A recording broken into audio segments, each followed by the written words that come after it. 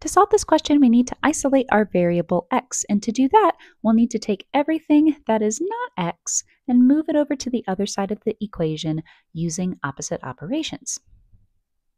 Let's start by rewriting our formula.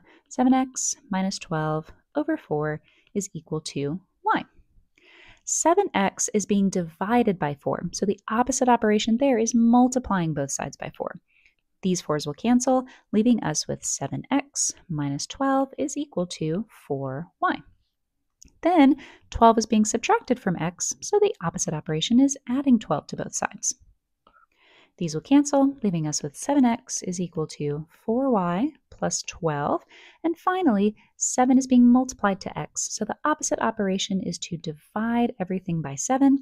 These will cancel, leaving us with x is equal to 4y plus 12 over 7, or if we want to separate it out, 4y over 7 plus 12 over 7, making answer choice C our correct answer.